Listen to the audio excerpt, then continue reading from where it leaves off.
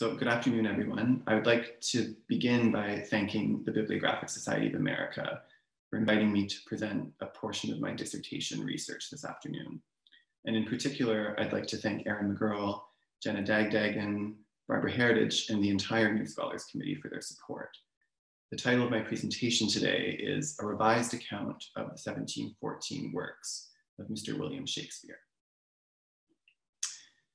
In 1709, the London bookseller Jacob Tonson published the first 18th century edition of William Shakespeare's plays. Previously, Shakespeare's collected works had appeared only in single volume folio format. Tonson's 1709 edition of Shakespeare's works introduced a series of radical changes in organization and in layout. Printed in a compact octavo format, it was published as a 6-volume set, accompanied by engravings. Perhaps most significantly, Tonson commissioned the playwright and translator, Nicholas Rowe, to edit the plays. Rowe's name appeared prominently on the title page beneath the advertisement, revised and corrected. At the time, Rowe was one of the most famous playwrights in London, and in 1715, he became the poet laureate. Tonson chose him to edit Shakespeare, no doubt because of Rowe's familiarity with drama.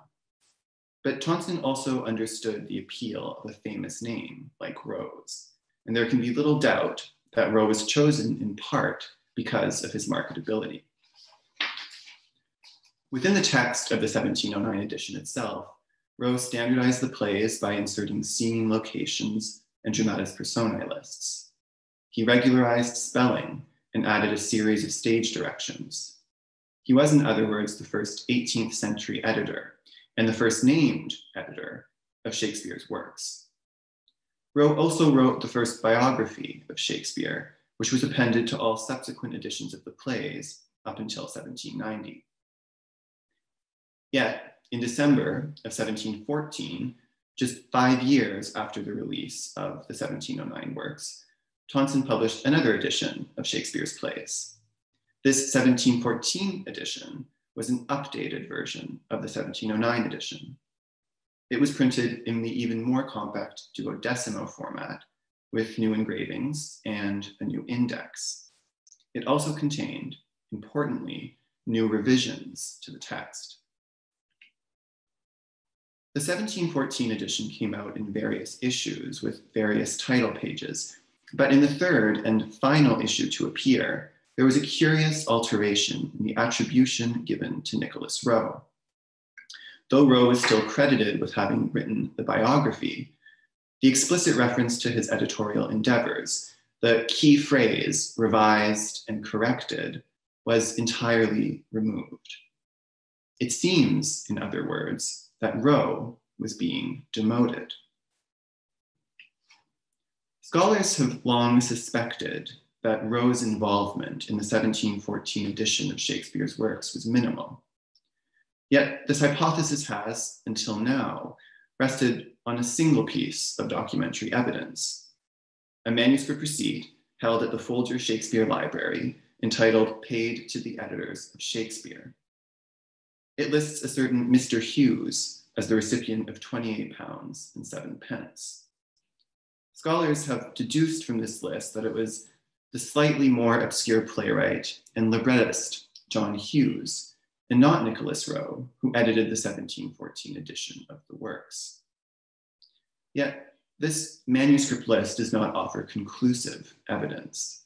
Citing paleographic evidence, Barbara Mowat has noted that the list could not have been prepared before 1740. Its description of payments made at least 25 years earlier are perhaps of limited value. It's also possible that the entry for Hughes refers not to his editing of Shakespeare, but rather to editorial contributions that he made to other Tonson projects. For instance, in 1715, Hughes edited a new edition of Edmund Spenser's works, and there's evidence to suggest that he was the anonymous editor of a 1719 edition of Paradise Lost. It's possible then that his name appeared on the list of payments for Shakespeare by mistake.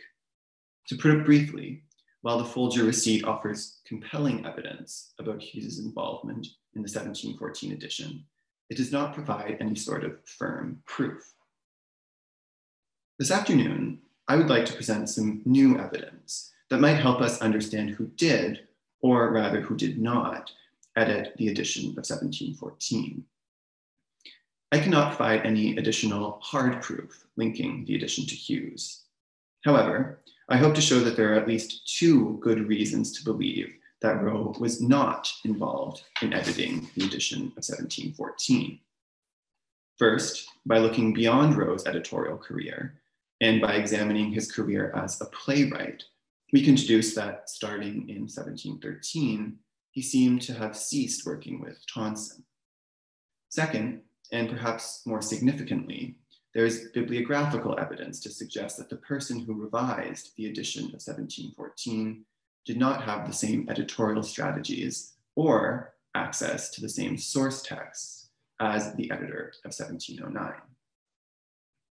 First then, let us consider the professional relationship between Rowe and Tonson. Even before he edited the Shakespeare edition of 1709, Rowe was one of London's leading playwrights, and Tonson had published almost all of his literary works.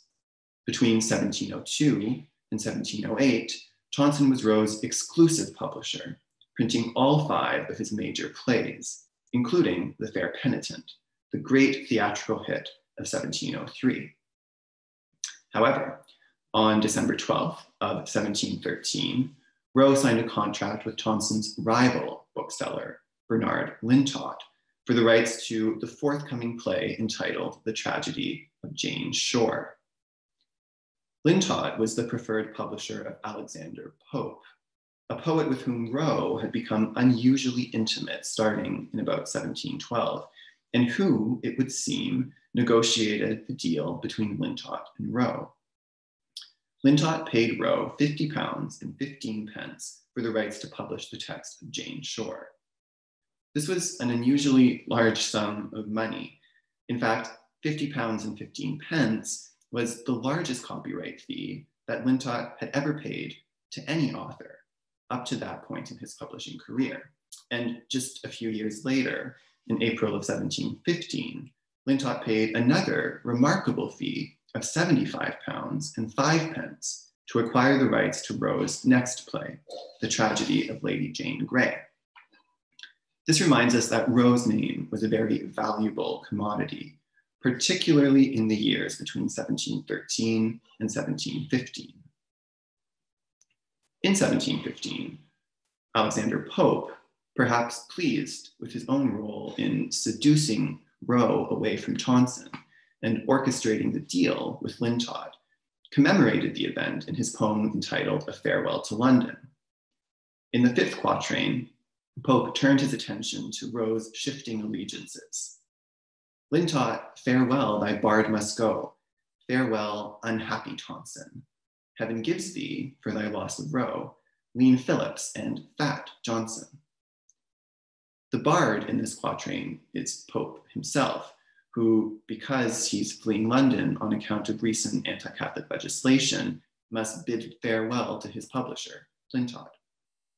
Tonson, meanwhile, must bid farewell to Rowe, and must make do instead with the poet Ambrose Phillips and the playwright Charles Johnson. Poor substitutes, it would seem, for the marketability and the prestige of a name like Nicholas Rowe. It's reasonable to speculate, I think, that Rowe was not on the best terms with Tonson between 1713 and 1715, and that Lintot outbid Tonson for Rowe's allegiances. This is helpful context, but it of course does not in and of itself prove that Rowe did not edit the 1714 works of Mr. William Shakespeare. I would like now to turn to more substantive bibliographical evidence that speaks more convincingly, I think, to Rowe's limited involvement in that 1714 edition. When Rowe first edited the 1709 edition of Shakespeare's works, he used the 1685 fourth folio edition of Shakespeare's plays as his copy text, with occasional reference to earlier quartos, in the case, for instance, of Hamlet. The 1714 edition, meanwhile, used the 1709 edition as a copy text. It adopted all of the paratextual devices originally inserted by Rowe in 1709, the dramatis personae lists, the stage directions, the speech prefixes, and for the most part, the reviewer of 1714 agreed with Rowe's standardizations of spelling and of punctuation.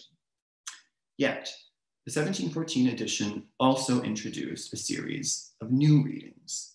Some of these appear to have been new and unique conjectures, but many of them suggest that the editor of 1714 had a copy of the second folio of 1632 on hand, and that he frequently checked Rowe's readings against that earlier folio text.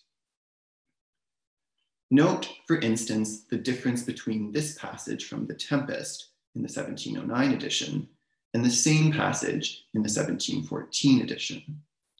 This is in the opening section of Act 1, Scene 2, during which Prospero finally agrees to tell his daughter Miranda about the circumstances that led to their expulsion from Milan. "'Tis true, I must inform thee further," says Prospero in the 1709 version of the text. In the 1714 edition, meanwhile, Prospero says, "'Tis time I must inform thee further." And just further down the page, we see another variation. Prospero reassures Miranda that nobody has been hurt in the violent tempest that was staged in Act 1, Scene 1. And then he demands that she sit still so that he can tell her his story. "There is no soul lost," he says, "no, not so much perdition as a hair betide to any creature in the vessel, which thou heardst cry, which thou sawest sink. Sit down, for thou must now know further." The wording in both 1709 and 1714 is identical. However, note the change in the lineation of 1714. The phrase "sit down" is moved up from the beginning of the final line of the speech to the end of the penultimate line. These alterations are not original to 1714. The Tempest was first printed in the first folio of 1623, and it was subsequently printed in the second folio of 1632, the third folio of 1664, and the fourth folio of 1685. Examining this passage as it appears in these earlier folios reveals the source of the 1714 reading. Let's begin with the fourth and third folios. We see that the fourth folio has the word "true," and it has "sit down" on the final line of the speech. That matches the text of 1709, which is what we'd expect, but it doesn't match 1714. We see that the third folio has the word "time," and it has "sit down" on the final line. That matches neither 1714 nor 1709. So this is one of the examples that rules out the third folio as a copy text for either of those editions. Both the first and second folios, meanwhile, have "time," and both have "sit down" crammed onto the penultimate line of the speech. The 1709 edition, therefore, matches neither F1 nor F2, while the 1714 edition matches both. How do we know then that the 1714 edition was based on the second folio and not on the first folio? Well, there's evidence in other plays that rules out the first folio. Here, for instance, is a convenient example from Hamlet. The spelling of the name Rosencrantz differs in 1709 and 1714. 1709 has Rosenerus, whereas 1714 has Rosencross. This is an interesting example because it actually seems that the 1709 edition goes all the way back to the second quarto of 1605, which has Rosencross. The first folio, meanwhile, has Rosencrantz, while the second, third, and fourth folios all have Rosencross. Clearly, The reviser of 1714 is correcting the reading that was found in 1709, but is not basing it on the first folio. Otherwise, we would expect to find Rose and Krantz in 1714, not Rose and Cross. This is one example, then, that can help us determine that the folio text consulted by the editor of 1714 was almost certainly the second folio of 1632. Although there is no single principle governing when and why the reviser of 1714 reverts to F2 readings, there are certainly a series of patterns that emerge. For instance, let's take again the example from the first scene of The Tempest. In reverting to the 1632 reading, the editor of 1714 appears to be smoothing out a metrical incongruity. As it appears in the 1709 text, the line, "which thou heardst cry, which thou saw'st sink," is short.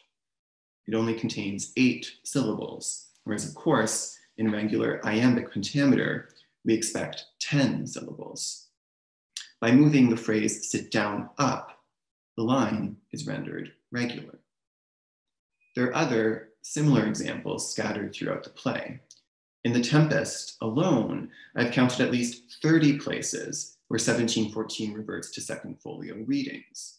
Of these, 7 are in cases where the second folio reading creates a more metrically perfect line. Changes like these are particularly interesting because they suggest that the person who was revising the text of 1714 was not merely proofreading the 1709 copy text. They were concerned with questions of style. The decisions they made were distinct from the decisions made by Rowe in 1709, both in terms of aesthetics and in terms of their textual source. Can we know for certain that the person who made these changes was the Mr. Hughes who appeared on the Folger receipt? No. But what I hope to have shown today is that the person who made these changes was probably not Nicholas Rowe.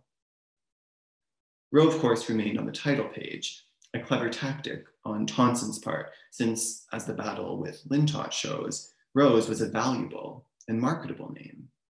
Yet the slippage of his attribution on the title page and the removal of revised and corrected might point to the more complex reality, to the fact that the edition was in fact overseen by another editor, one with different aesthetic values and access to different texts.